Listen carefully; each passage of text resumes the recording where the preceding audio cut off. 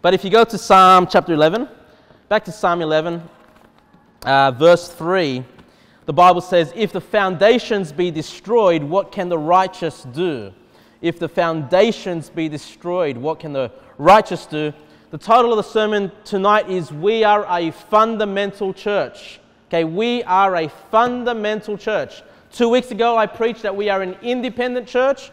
Today, I'm preaching that we are a fundamental church. Another way of saying fundamental, or fundamental is foundational. Something that's foundational is fundamental. These two words are very similar. The reason I didn't say, in our logo, I didn't say independent, foundational Baptist church is simply because, churches of our style are known as the IFB, are known as the Independent Fundamental Baptist. So I went with that name, and I'm going to talk about that a little bit today. But why are we a fundamental church? Now, the first thing I want to cover is the history of fundamentalism, okay? There's a historical aspect, before we even get into the scriptures themselves, there's a historical understanding that I want you to understand about fundamentalism. Why do some Christians refer to themselves as fundamentalists and some do not? Well, we've got to go back to the late 1800s and the early 1900s.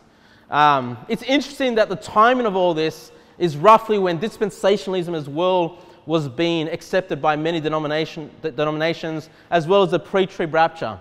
But there was a lot of differing views of the Bible, that took place in this time. A lot of cultural trends. People were saying, hey, we can't just take the Bible as it's written. We also have to look at our cultural trends. We've got to see how our society has evolved to be able to understand the scriptures in light of our new culture. Okay? There's also the progressive knowledge or the progressive sciences. Things like evolution started to take a foothold in the community, and the churches started to, have to either answer against evolution or accept evolution in their teaching. Some churches started to say, well, we can understand the book of Genesis, we can understand the account of creation with evolution. Instead of it being 6 days of creation, they can say, well, each day represents millions or billions of years. So there was this progressive learning that people wanted to take and change what the Word of God said. There was also the teaching of humanism. Now, humanism is kind of the idea that man is God, kind of like it's about rational thinking, how we think as men, by not acknowledging the supernatural, not acknowledging the things that we can't see, not acknowledging a deity, but seeing just rational thinking. How can man understand this world and the world that we live in? And so obviously, people started to look at that versus then just taking the Word of God for what it says. And of course, during that time as well, there was biblical criticism. This is the time as well as all these new Bibles as well were coming into play. Going back and saying, well, we don't have an accurate record of what God said. We don't know whether these things were really written by these authors or whether, this was, put together by other men, or can we really take this as a historical reading of the Word of God? And there was all these kind of thoughts that were taking place in churches in the late 1800s, early 1900s, before the independent fundamental Baptists even existed, okay, as we know them today. And so some churches obviously started to take these ideas on board, started to preach man's wisdom rather than the Word of God, started to interpret the Word of God with this progressive learning of man. And of course, other Christians stood against that and said, hey, this isn't right. The final authority we have is the Word of God. And we can't take what man says. We know the wisdom of the world is foolishness to God. We know that that the wisdom of the man is foolishness to God. And so they took a stand and said, look, we need to stand against this movement. And the first denomination that really started to take a stand against this were the Presbyterians. Okay? And then eventually other denominations started to do the same thing. And so when we look back in the early 1900s, when we talk about fundamentals or fundamentalism, it was spread amongst a number of denominations, a number of Protestants. And the Baptists were one of the last to get on board. If you look at church history, the Baptists are always the last. And I reckon because we're the most stubborn. Like, it takes us the longest to get on board with something. And then it takes us a long time to change once we've dug our heels into something. And you guys can relate to that, discussions you have with Baptists. Very hard to get them to change, Even when they acknowledge that they might be in error, it takes them a long time to learn. And that's just the nature of Baptists. It takes them a long time to change. And but what's interesting is, even though it was the Presbyterians that started this movement against Christian modernism, it was called back then, it was a Baptist that coined the term fundamentalism. Okay, that term fundamentalism was coined by a Baptist as an identification that we stand against all this progressive learning that's taking place. You know, we take the Word of God as our final authority. So that's where the title fundamentalism came from. Okay, and it started to be applied primarily as a Christian title. Okay, now in those early days, in the early 1900s, you know, these different preachers would get together from different denominations and say, okay, what makes us fundamentalists? What are we standing against? What do we need to identify so someone that wants to believe the Word of God, that believes it's the final authority, it's the Word of God, how can they know that the church they're attending is not a fundamental church? And so they came up with these 5 fundamentals. 5 fundamentals, and I just took these out of Wikipedia, but if I looked up, basically a lot of people talk about these 5 fundamentals, but they could be a little bit different. Like, it's mainly saying the same thing. But I took these from Wikipedia. The 5 fundamentals are, number 1, biblical inerrancy. Okay? So the number 1 thing that makes you a fundamentalist is believing that the Bible is without error. Okay? That it's perfect. And by the way, that's why we stand on the King James Bible. This is why I can tell you that we have a perfect Word of God. We can trust what it says here. And it doesn't matter what I say, or what my opinions are, what your opinions are. The Word of God will always trump our opinion. Okay? That's why we stand strong in the King James Bible, because I can actually say, I've got an inerrant Bible. Like, they say the Bible's inerrant, but many of them cannot produce you that inerrant Bible, okay? So we stand for that. Yes, I do believe that the Bible we preach from and teach from and we read from is inerrant. There is no error. It is perfect. The second fundamental is taking the biblical accounts as literal events, okay? In particular, to do with miracles. Because remember that these guys were saying, well, hey, we can understand the Word of God without, you know, thinking of the supernatural. You know, we just have to have rational ideas of how these miracles, so-called miracles, took place. Okay? And so, of course, I believe in the miracles. I believe in the things that are not rational to mankind, that we don't see happen day to day. Okay? I believe in the miracles. I believe that God became a man. I believe that God healed the lame, and that he healed the blind and gave the blind to see. I believe all these miracles took place. I believe that Israel, when they were delivered out of Egypt, that God destroyed Egypt with all these plagues. You know, I believe that the staff that Moses held in his hand became a snake. You know, as we read about in the accounts of Scripture. I believe all those things, so that makes us a fundamentalist. The third thing they've got is the virgin birth of Christ as a fundamental.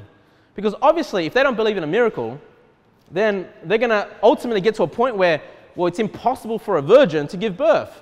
So she must have, you know, slept around. She must have had, you know, maybe Joseph, you know, she must have committed fornication to give birth to Christ.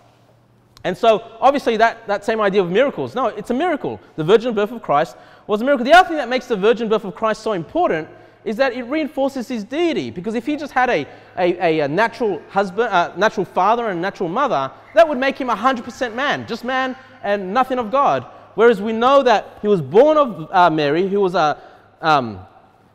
his mother, but also the Spirit of God came upon Mary and gave her the ability to conceive without knowing a man. So we know that Jesus Christ is 100% man and 100% God because of the virgin birth. So you can see how when you start to move away from the miracles, now you start moving away from Jesus Christ being God, right? And becomes another Jesus. So that's the third thing, the third fundamental. The fourth fundamental was the bodily resurrection of Christ. You know, that's why you've got cults like the Jehovah's Witnesses that don't believe Christ was resurrected bodily. Okay, they would not fit a fundamental church. Okay, and I'm not sure of any other. I'm trying to think of other churches that don't believe in a bodily resurrection of Christ. But anyway, that was one of the fundamentals. So if people were in one of these churches that were teaching, hey, Jesus did not resurrect bodily, they would know, hey, this is not a fundamental church.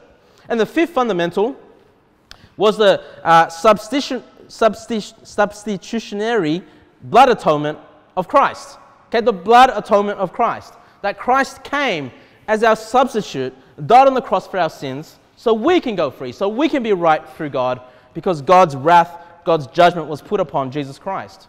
So these are the 5 fundamentals. And if you look up the 5 fundamentals, like I said, there can be differences in different websites that you look at, but very, very similar, okay? A lot of them are very similar. Maybe they're just worded slightly differently.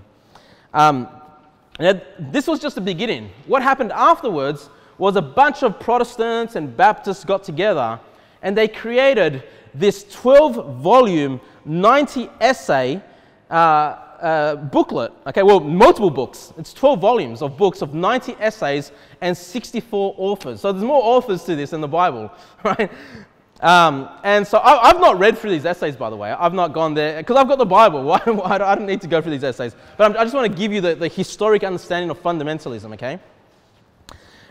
These essays were finalized in 1915, and then they were printed and distributed across America, distributed to missionaries across the world.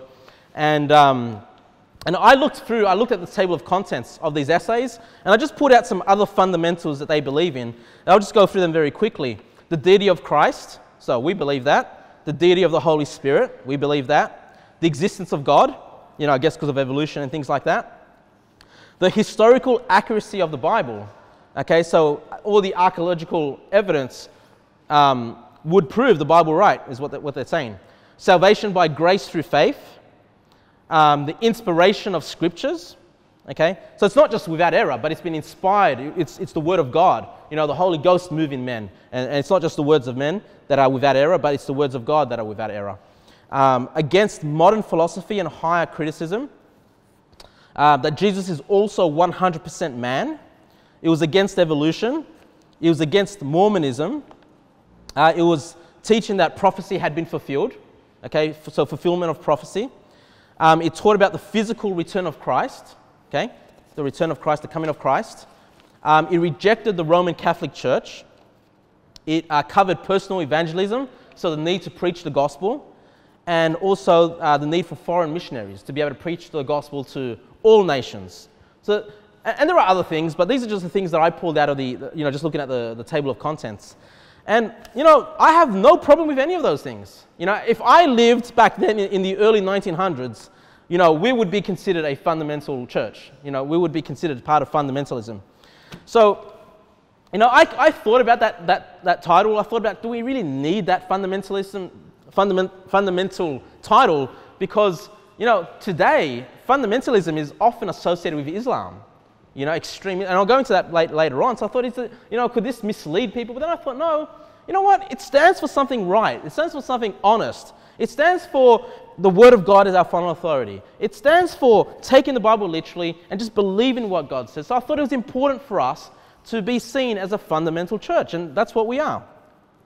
One of the things that I thought was interesting as I went through this essay is, went through the different titles, I did look at the physical return of Christ. Because I know dispensationalism and pre-trib rapture was increasing in popularity at the same time, okay? And by the way, this is why so many independent fundamental Baptist churches are pre-trib. It's because when that movement started, it started at the same time as dispensationalism and pre-trib rapture. So it kind of went together. But when I looked at it, basically the physical return of Christ as far as the fundamentals, there were three headings. The first one was that his coming will be personal. Okay, so like a bodily, local coming. Okay, not some figurative, spiritual coming of Jesus Christ, but a physical, bodily coming of Christ. That was number one. Number two, it said that his coming would be glorious. Okay, so by that they meant it'd be triumphant and it'll be like a powerful, glorious coming of Christ. Which kind of makes me scratch my head about the secret rapture. Because that's not glorious at all. It's just secret. It doesn't, it just people disappear and nobody knows what's going on apparently. So I don't even know how the pre-trib fits that understanding of the coming of Christ. But yeah, number two was that his coming would be glorious. And the third one, this was interesting, his coming will be imminent. Now if you guys know that word imminent, you know that it has strong connotation toward the pre-trib rapture. So I thought, okay, is this where they're teaching about the pre-trib rapture? But I had a look and they're saying, well, it's imminent, but it's not immediate. So I went to the dictionary and looked up the two words and they mean exactly the same thing, the synonyms one to another. So it's imminent, but it's not immediate, they're saying. And what they mean, I had a look and he goes, this is what we mean. He goes, every believer should have an expectation that Christ might come in their lifetime. That's what he meant by imminent, this author of this essay, that every believer should consider that Christ might come in their lifetime. I have no problem with that. You know, Christ might come in my lifetime. You know, I'm watching, I'm waiting, I'm hoping for Christ.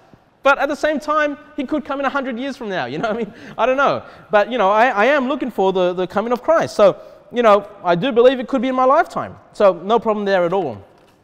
But there was one thing in particular that I thought was interesting. And sorry, I'm going a little bit off topic, but I thought it was interesting. I just put out a little extract out of that essay, and it says this.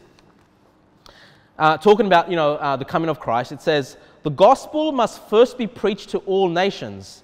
Matthew 24:14, which is kind of funny because Matthew 24 says after the tribulation. But anyway, the gospel must first be preached to all nations. The church must continue to make disciples of all the nations, even unto the end of the age.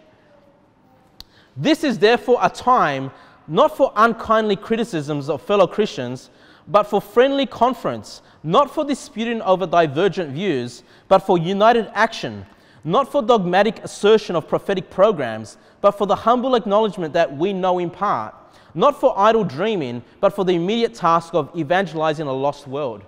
And so what was interesting is, this guy's not saying it's a pre-trib rapture, but he's saying, look, there are believers that hold different views, okay? But just because we hold different views, that shouldn't stop us from being able to work together to preach the gospel to every nation. And I'm a big supporter of that. You know, I have no problem if a pre-trib believer wants to be part of this church, as long as they want to get on the program, the three main goals: preach the gospel, baptize believers, and teach all things in the Word of God. If you're on board with that, hey, you're welcome to this church. You don't need to believe in a post-trib pre-raf, which is, and I've not taught them that yet, but, you know, I just wish more Baptist preachers would be like this author and say, hey, you know what? We do differ on this. Yes, it is an important doctrine. We do differ, but let's not stop that from having us work together for the cause of Christ, for the gospel's sake. So, you know, I just wish other people were like that. But, you know, I'm definitely like that. So I just wanted to show you the history of fundamentalism. We line up perfectly. I have no problem. Look, I'm sure if I read through the 90 essays, I'll find things I disagree with. I'm not going to bother doing that. But I'm just showing you as the core teachings, you know, yep, we line up perfectly with fundamentalism. So moving on to biblical fundamentalism, okay? Now turn to 1 Kings chapter 5. 1 Kings chapter 5, verse 13. 1 Kings chapter 5, verse 13.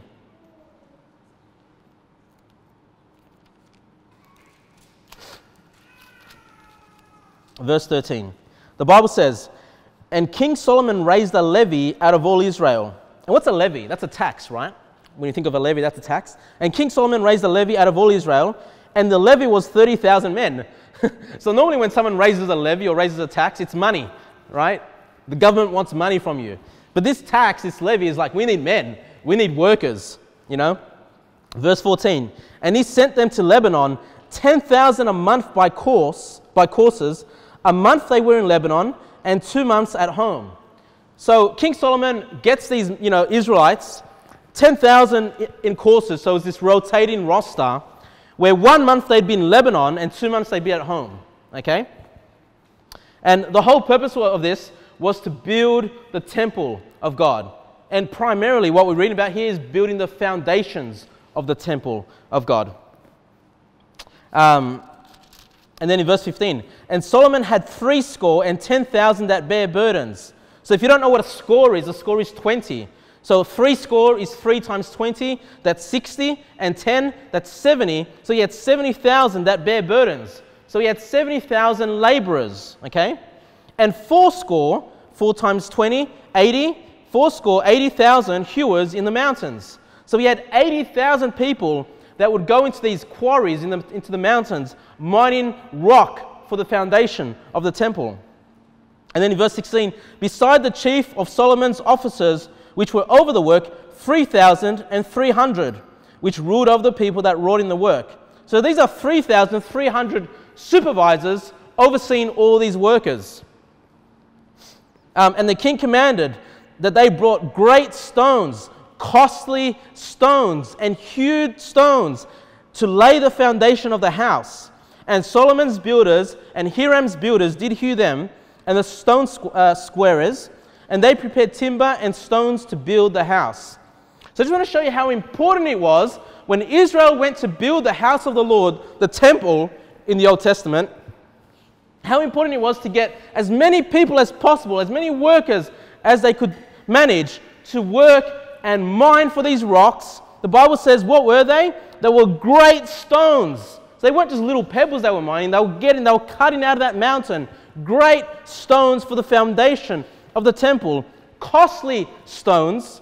And I don't know if that costly means, like it can be expensive because of the manpower required to do that. But I think it's probably got more to do with like marble, kind of expensive stones, things that are not easy to mine and that are extra strong than your average stone.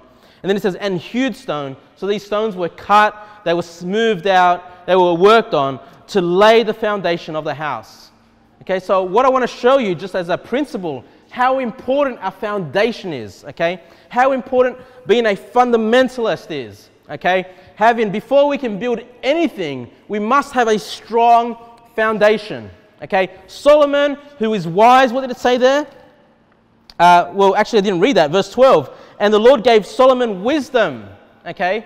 So Solomon had the wisdom when he goes, I'm going to build this house of the Lord. I must have strong foundations. And I want you to have the wisdom of Solomon, and that you can say to yourself, hey, we need strong foundations in our life. We need strong foundations in our church. Turn to Hebrews 11. Hebrews 11 verse 8.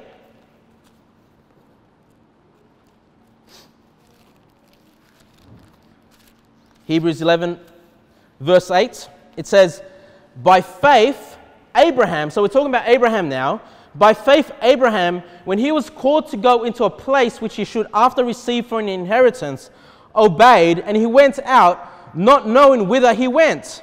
By faith, he sojourned in the land of promise, as in a strange country, dwelling in tabernacles with Isaac and Jacob, the heirs with him of the same promise. For he looked for a city which hath foundations.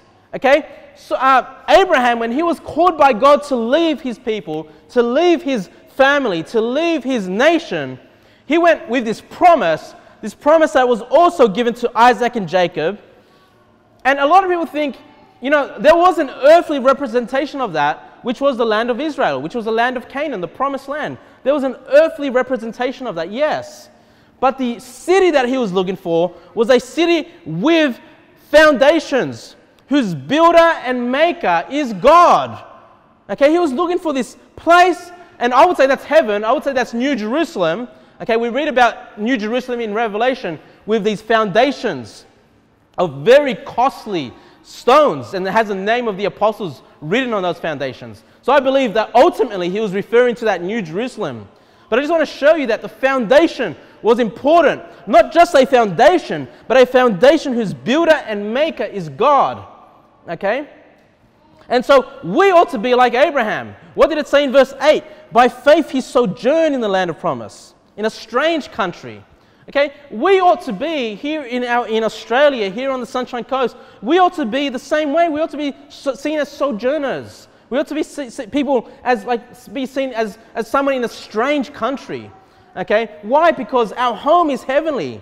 Our home is the New Jerusalem. We're looking for a city whose foundations and the builder and the maker is God. Okay? We ought to be the same way. We ought to get stuck in our ways and think, well, this is our home. Let's get settled in. Let's get comfortable. No. Be a sojourner in this land. Don't get too comfortable with where you are. And be prepared to go where the Lord wants you to go, to do the things that God wants you to do. Look for the foundations that are built by God, not foundations that are built by man. Okay? So we need to be like Abraham. Now go to Luke chapter 6. Luke chapter 6, one of Jesus' teachings. We know it very well. Luke chapter 6, verse 48.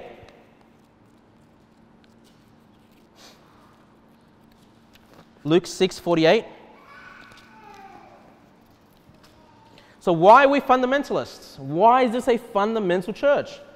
Because we want foundations whose builder and maker is God. Okay? Luke 6:48. Let me see if I should start before that actually. Luke 6. Let's start in verse 46. Luke 6:46, "And why call ye me Lord, Lord, and do not the things which I say? Whosoever cometh to me, and heareth my sayings, and doeth them, I will show you to whom he is like." So the one that listens to God, who listens to the teachings of Jesus Christ, okay, who does the things that Jesus says to do, he says, I'll show you what they're like, okay? In verse 48, he is like a man which built an house and dig deep. So what are we talking about? We're talking about the fundamentals of the house. We're talking about the foundations of the house. He's going to build a house, but he wants to dig deep, okay? And lay the foundation on a rock, okay? Something stable, a rock like what the Old Testament temple of God was built on these huge rocks. And when the flood when the flood arose, the stream beat vehemently upon that house and could not shake it. Why? For it was founded upon a rock. And I want us to be Christians that are not shaken when the trials of life comes our way. I don't want to be a church that's shaken when the opposition comes and says, hey, you're preaching hate. Hey, you're preaching too hard. No, we're going to build our foundations, and we're not going to be vehemently moved like this man was that built his house upon a strong foundation, which is that rock. Verse 49, "But he that heareth and doeth not." So the one that hears what Jesus says but doesn't do them is like a man that without a foundation built an house upon the earth, okay, against which the stream did beat vehemently, and immediately it fell, and the ruin of the house was great. So let me tell you, if you want to destroy a church, build it upon the earth. Build it upon the sand. Don't build it upon the rock of God's word.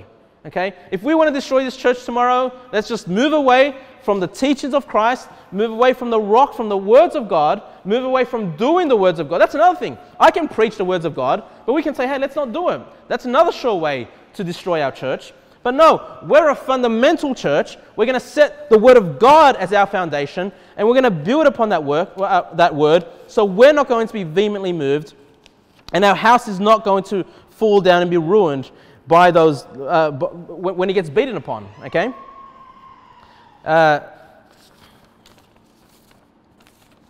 1 Corinthians 3:11.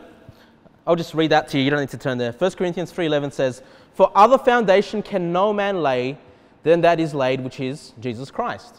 So not just the word of God as our foundation, but Jesus Christ. Okay, remember, he came to set an example. He came to deliver us from our sins. So we set that as our foundation. Yes, we're here because we've trusted on Christ.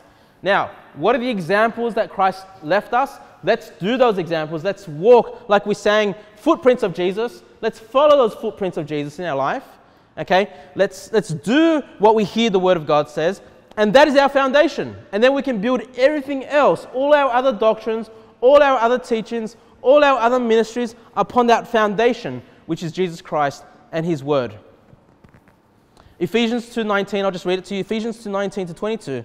"Now therefore ye are no more strangers and foreigners, but fellow citizens with the saints and of the household of God." So here, Paul is writing to the Ephesians, to these Gentiles, and says, hey, you're no longer strangers, you're no longer foreigners to Israel.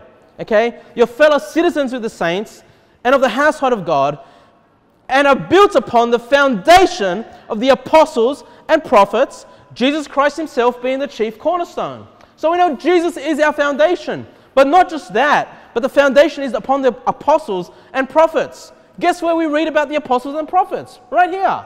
Right? This is where we read what they wrote. This is what we can read about what they said. And Jesus Christ is that chief cornerstone. So He's like the foundation of the foundation. Okay? We get it from the Word of God. Talking about us, talking about the church, "In whom all the building fitly framed together groweth unto a holy temple in the Lord, in whom ye are also builded together for an habitation of God through the Spirit." So when you're saved, the Holy Spirit comes and indwells in you, comes and lives in you, and it describes, just like the holy temple in the Old Testament that was built upon those strong foundations, it says, hey, the Bible is a strong foundation in which our church, our building ought to be built upon. Okay? And our church is the house of the Lord in the New Testament. It's an amazing thing to think God looks at us and says, hey, I'm going to indwell here, I'm going to be here, I'm going to be in my house. As little as we are of a size of a church, but God still looks at this church and says, hey, that's my house, and that's where I'm going to dwell, as long as we have the foundation of Christ and the teachings of the apostles and the prophets. Now, I'm almost done. So, Islamic fundamentalism. I find it so weird that people refer to Islam, well, extreme Islam, terrorist Islam, as fundamental Islam. Now, there's probably some truth to that, okay? Because their holy book does teach that they need to go and kill the infidels. So in some way, they are fundamentalists. They are believing what their holy book says, okay? But I was looking this up. I found it interesting. Why would you give this term fundamentalism that was coined by a Christian, that was coined by a Baptist, why is it now being used to describe Islam terrorism? And I pulled this out of Wikipedia. It says this: the Iran hostage crisis of 1979 to 80, so I don't know, this was before I was born, marked a major turning point in the use of the term fundamentalism. So it was this hostage crisis, this act of terrorism, that was a turning point for the use of the term fundamentalism. The media, of course, right? The media, in an attempt to explain the ideology of Ayatollah Khomeini and the Iranian revolution of a Western audience, described it as a fundamentalist version of Islam, by way of analogy to the Christian fundamentalist movement in the United States. So the Christians that coined the term fundamentalism, because we stand for the Word of God, the media saw this hostage crisis, saw this act of terrorism, and say, well, they're like the Christians. Let's call them Islamic fundamentalism. And that's why you keep hearing this in the media to this day. And that's why now fundamentalism has this negative connotation of this, people that just want to go and murder, without law. Thus was born the term Islamic fundamentalist, which became a common use of the term in following years. So we can see how the media, took this term of the Christians, brainwashed society, and now we're calling Islamic terrorism fundamentalism. I wonder why. I just think about the Antichrist coming. Hey, we need to take care of these fundamentalists. Hey, we've got to bring peace in the world. We've got to take care of these fundamentalists. We've got to take care of these people that are going around killing, raping women, murdering. Oh, and the Christians as well, the Christian fundamentalists as well. We've got to take care of those as well. So I just found it unusual and very, very weird. But it doesn't surprise me that the media is the one that wants to taint this title. Hey, but I'm going to wear it proudly, okay? We're a fundamental church. In conclusion, we read this already in Psalms 11. If you can go back to Psalm 11, that'll be good. Psalm 11, verse 3. If the foundations be destroyed. So this is a thought. This is a thought of David, okay? Or the psalmist. I'm not sure if it's David that wrote this in Psalm 11. Oh, it is. It says here, to the chief musician, a psalm of David. It says, if the foundations be destroyed, what can the righteous do? Okay? So, without the foundations, without the Word of God, without Jesus Christ, Christians, the righteous, just have no hope. They have no goal anymore. What can the righteous do? What can you do without the Word of God? Nothing. Again, this just becomes a social club. We can't win souls because we're not talking about Christ. We're not talking about His sacrifice. What can the righteous do? But if we have a look at the context here, it says, at the beginning, verse 1, in the Lord put I my trust. In the Lord put I my trust. What is the foundations of David? It's the Lord. The Lord is who He's put His trust in. Why? How say you to my soul, flee as a bird to your mountain? So someone was telling David, hey, run, flee. Remember, David was always under attack. He always had enemies against him. And someone was saying, hey, just flee. Flee as a bird to your mountains. But remember, he said, no, in the Lord put I my trust. For lo, the wicked, so this is the one that's saying flee. For lo, the wicked bend their bow. They make ready their arrow upon the string, that they may privily shoot at the upright in heart. So there are people that want to hurt the upright in heart. Now, I'm not righteous of my own. I'm righteous because the imputed righteousness of Christ is upon me. But there are those that want to hurt Christians, that want to damage Christianity. But we just say, hey, in the Lord put I my trust. My foundations is the Lord. If the foundations be destroyed, what can the righteous do? Hey, we're not going to flee like a bird to the mountain. We're going to stand on the foundations of God. We're going to stand on Jesus Christ. Verse 4. The Lord is in his holy temple.